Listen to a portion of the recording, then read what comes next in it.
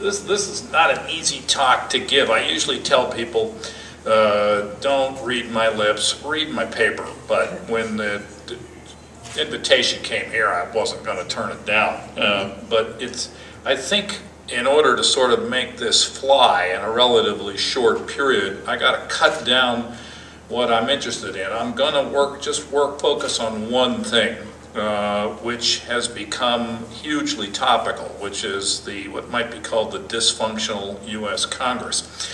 And the sort of question that I'm trying to answer is what accounts for the fantastic increase in partisanship there in the last 25 or 30 years, which it just happens to be associated with policy paralysis.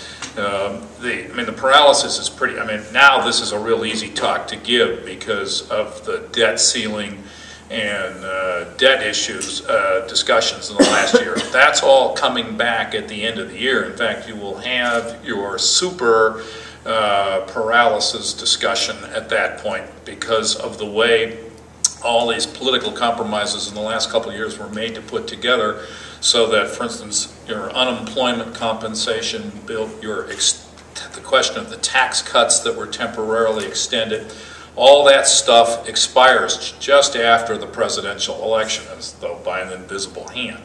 And you're actually looking at a potential drop in government spending of about 3.5% of GDP. That's much larger than anything that the United States has ever faced for like at least 50 years. You'd have to go back probably to the Depression to see a sudden change like that. And so you can be absolutely sure there's going to be a lame duck session of Congress, and everybody will be, the Chicken Little will be out in force, however, the sky might actually be falling. There really is a problem there. So I want to just briefly analyze this. Let me just sort of stress, I got to begin by just junking the standard explanations for this. Don't want to spend a lot of time on this. I suppose I should say, I don't want to refer you to an article, but this stuff's pretty easy to find. I have a long paper on Congress on the internet. If you type in my name and INET, I-N-E-T, you'll find that. And then there's short versions in like the Financial Times and any number of websites. I think Alternate put it up. Washington Spectator has the version I like, which is not to be confused with the American Spectator, by the way. Anyway, the standard explanation for this stuff for ages has been redistricting. Now, let me just, I don't want to take more than about 10 or 15 minutes. That's just nuts. You can't get redistricting. You can't get this stuff out of redistricting. And everybody that looks at it, with a few exceptions, and that includes and the exceptions include millions of reporters for the Wall Street Journal and the most commonly quoted experts on Congress in the American media, but virtually everybody else thinks that is just a crazy explanation. The problem being this, is that there's no question that some states, Texas is a real famous case, that's why Tom DeLay is, on Dancing with the Stars and not majority leader of the U.S. House. For sure, Texas and other states redistricted Democrats out of seats, and probably a few states, some Democrats probably redistricted Republicans out. But in an awful lot of cases, what happens is all the incumbents get together with both parties and they stabilize their seats. That's for example, what happened in California. And the notion that you've had a giant change in Congress because of, say, 30 years of redistricting is plainly false when you go and actually look at it. You can also rule out any sort of view that relies on voters. There's a lot of discussion of this, and some of the stuff I wrote attracted a lot of comment. I can just, the bottom line on this is if you, to any reasonable measure of, say, liberal conservative change, as weird as this may sound, will show you that it's actually like the heartbeat of a patient that's almost dead over 30 or 40 years. As as odd, a lot of, I mean, the Atlantic Monthly published a piece on its website a couple months ago, which had a time graph of conservatives versus liberals, and it looked like there was this slight dip since 1991. Well, if you go back to the 70s, there's no dip at all. A lot of people pick funny endpoints. The bottom line is that you get a little drift, 2 to 3% maybe, this bounce down after 2008 against liberals in favor of conservatives. That stuff, it's 1 or 2 points, it's nothing interesting, and it's just completely crazy to think that that's driving the whole congressional system. And there's, if you put that stuff together, and on the redistricting, you know, you can get one very simple take that shows you that all the sort of simple political mechanism stuff can't work, and that's to reflect, never mind about redistricting, and things like that. You look at, nobody has redistricted U.S. states. I mean, those folks elect senators. And the Senate shows the same pattern of partisanship as the House. I mean, with minor differences in here. So you just rule that stuff out. Now, my answer to this question, okay, so what accounts for this partisanship? Why don't, we can formulate it very simply, why don't people cross party lines anymore? Very much. And it's for sure not because they don't any longer talk to each other or play golf, because in fact people do play golf, or even do benefits. There, you may remember only a few years ago, like 4 or 5, I think, Hillary Clinton was doing a road show for a while with one Newt Gingrich. You're never going to get to this type of an explanation off that type of social interaction. My suggestion was money, but not just the obvious fact about money we all know, which is that there's like a tidal wave of it over the whole political system, and I would add it's a tidal wave that's hugely, actually underestimated. I'm in the process of redoing with a colleague of mine the whole of the Federal Election Commission data, and we just found, when we did this, we found $500 million worth of funds that people had overlooked for the 2008 election. That's a lot of money. That type of error runs all through the published data. Anyway, and the other thing is incidentally, the sort of your average contribution size is much larger than people know. The reason you keep hearing all this stuff in the papers about small contributors, unfortunately, the database management systems that folks are using to get this out, even in places like the Center for Responsive Politics, are not up to the task. And so, say, for instance, most occasions, not all of them, if you give a political contribution out of your office with that as your address, and you live in Chicago, and later you give some money out of your home address up at Lakeshore, something like that, most of the time the databases don't realize that that's the same person giving. And it's a colossal correction when you make it. Anyway, so it's really a lot of money, but that's not what my pitch is about on Congress. Instead, my pitch is runs something like this. You can tell the tale either historically or sort of systematically. I think it's most easily grasped historically in a sort of short presentation. In the 70s, the seniority system in Congress collapsed. Now, as so often, this was actually pioneered by the Democrats, and it was supposed to be a reform.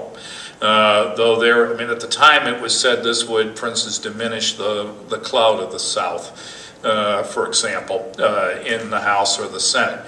There's actually a lot of evidence now by somebody else, it's not mine, that in fact people were changing that system because they wanted more money, and I'll get to that in a second, and that they were thinking labor unions can't supply enough money for Democrats. It is a fact that this system was about sort of the new system, which was pay for play at the individual congressperson level, was pioneered by California Democrats, and they actually did call it the California system. And if you look at, California used to run by far the most expensive state races in the United States. In some sense, that system, in other words, came out of California, went into the U.S. Congress, and got, in the early 70s, sort of mixed and matched there.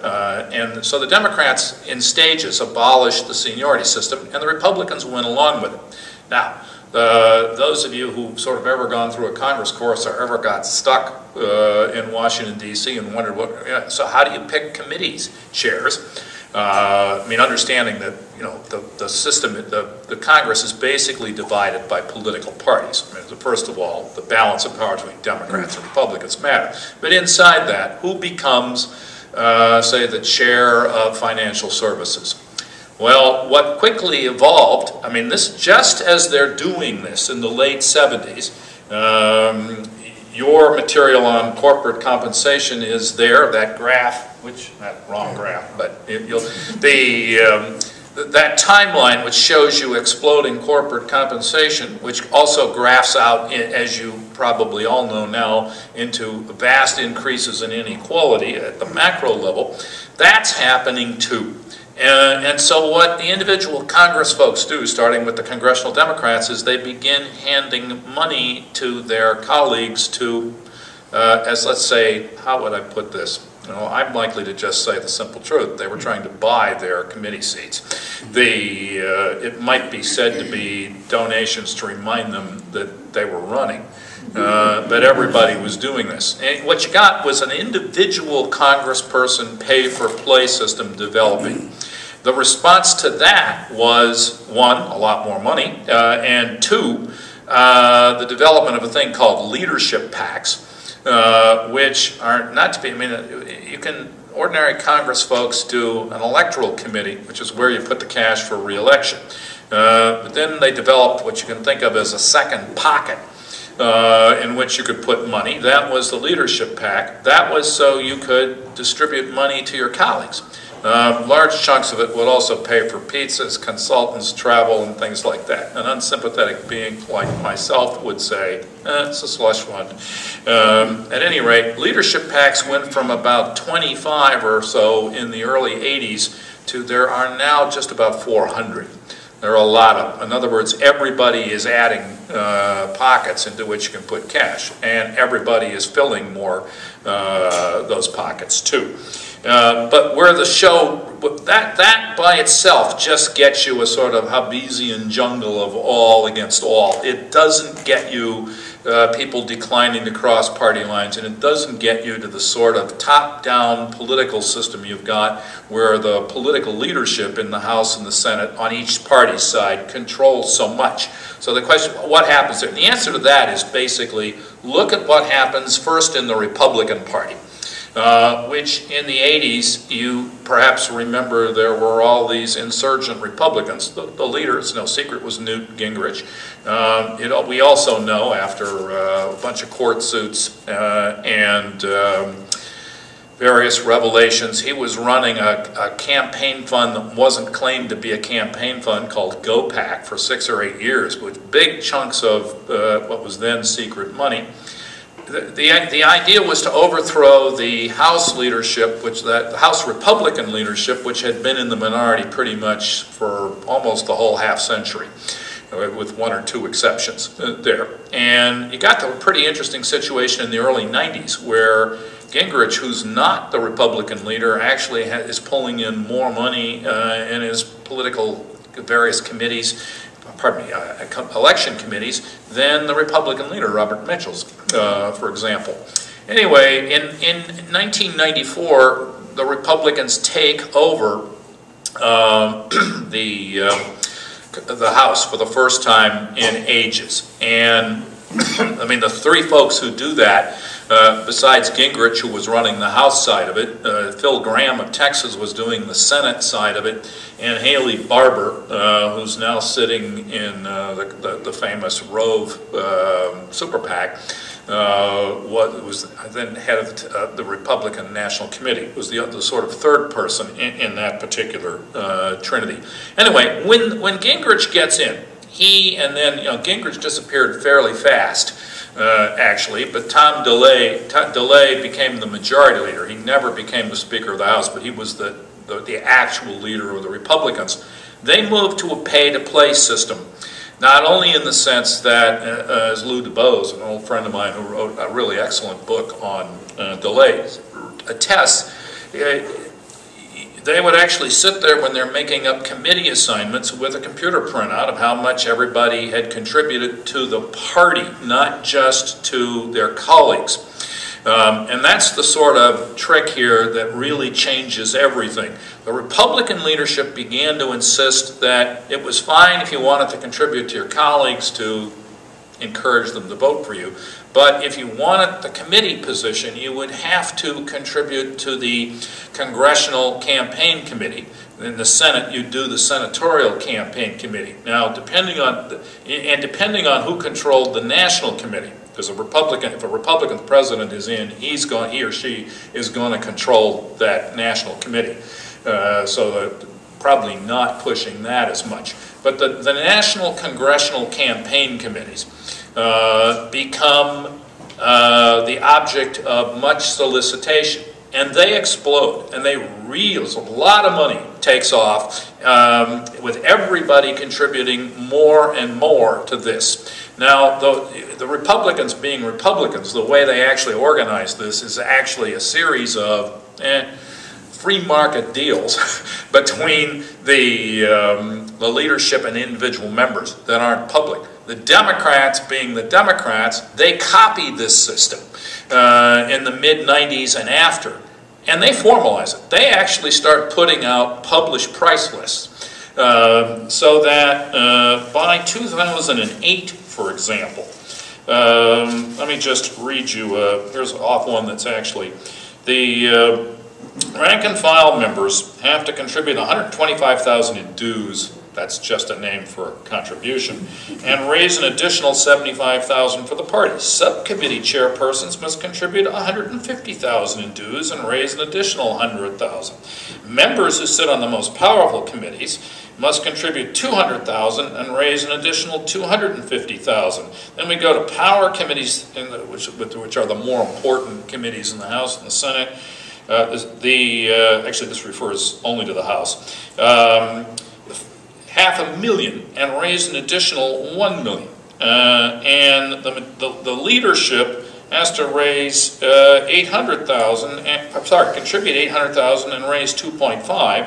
The extended leadership is $450,000 and raise $500,000, and so on, up to the House Speaker, Nancy Pelosi. She had to commit to contribute $800,000 and raise $25 million. I mean, effectively, Pelosi ran a sort of big money duel for about 5 years with Steny Hoyer. It was a pretty amazing routine, and it's probably not completely over. If the Democrats stay out of the leadership of the House for another session or two, you might come back. But the point here is this is really a lot of money, and suddenly unlike previous ventures in the 20th century, it makes the national party committees for the Congress very important. Now, it's still true that individual members who are incumbents and have been around a while usually take less money from those committees. They could conceivably raise more. This stuff really shows in new members and so-called open seats there. But it is also true that the in-kind contributions that everybody gets, and I mean everybody, have become very large. And you say, what can you be talking about in-kind? Okay, here's one. As crazy as this sounds, you can't actually legally call anybody up and ask them for money from your congressional office. I mean, that's, I know it's nuts, but that's the law. So you have to go somewhere to do that. Guess where they go? They go to those offices over there where in the party committee, where the congressional committees are for each party. They also use the television studios, and these days, I mean, there's this endless discussion in political science, mostly beside the point, on the party as a network, which what they really mean is you've got a cloud of consultants who have to be paid. They're also electoral consultants. A lot of stuff you do in elections. Often that's not the real service you're paying for. We will not go into that. The point is simply, it's now a lot of money to do even simple congressional campaigns, and while you can probably do without if you had to, you could, as an incumbent, you know, a 15-term incumbent could probably raise money to survive a serious challenge once or twice. It would be hard, but you probably can't do without all the in-kind services and the stuff that's networked into you from other consultants. As I've been sorting through sort of national political contribution patterns, it's very clear to me that the sort of overhead structure here is the really interesting story. In other words, you're erecting this big structure that individual campaigns need to tap into. You can't do it all on your own. This is, of course, if you thought this is probably not unrelated to the costs of media campaigning and things like that, you're right, it is. But that's the cost structure. The end result of this, therefore, is that the national party leadership counts a lot more than it used to. And if you cross them, you run a real risk. Now, one consequence of this that's not obvious is, you hear groups like the Progressive Caucus in the Democratic Party, and you may notice that it doesn't matter what's going on, Social Security, the Medicare reform, whatever, or you get all these senators on the right, capital R, political right, saying, like, we got a gang of 6 senators coming up with deficit plan. Nothing similar comes out of the Progressive Caucus. I finally sort of got fed up, and I asked some folks, and they're, okay, why do these people do nothing? And the answer was, well, they don't seem to be able to quite get together. What actually happens is this, is that it's understood that you can, if you want to squawk against the official, sort of the general drift to the right in the Democratic Party, and the strong drift to the right Republican, that's fine. But don't actually make trouble for President Obama. And so we're sort of stuck here, where there are some Republicans who can dissent because they can afford to. There is a small, I mean, small relative to the party as a whole. There's a block of right-wing money, the Club for Growth, Senator DeMint's Political Action Committee, Americans for Prosperity, and so forth, that will bankroll party challengers to Republicans, always from the right. There's nothing like that on the left. And in general, the party leadership can just freeze you out. So what happens is you see more and more party line votes. And most of the major deals, you also see fewer and fewer individual pieces of legislation. Everything passes in these big omnibus bills that you'd have a hard time finding. I mean, somebody pointed out to me just a couple days ago, you'd have a hard time finding 100 roll call votes that mattered in the last Congress. It's all rolling through on omnibus stuff. And what that means is that your national party politics is getting done between huge moneyed interest groups, the congressional leadership, the president, depending on which party he or she is in, and that's your problem. This is the problem with Congress, where effectively, it's amplified by the media, because what you do is you sort of select a line, you push it, and it's like all the line, all the time, and never deviate.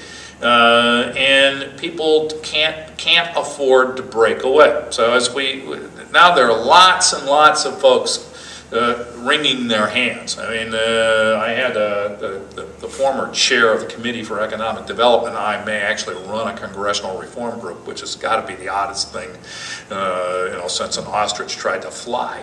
But that's how bad the situation is. You're looking at a broken system, and yes, it was. I am actually the person who said, if you want a happy ending, see a Disney movie. That was the line that the Chancellor grabbed. I can just guess how, but it's a problem, and on this happy note, I can always, you can cheer up this though. If you think it's bad now, wait a while, it'll be worse.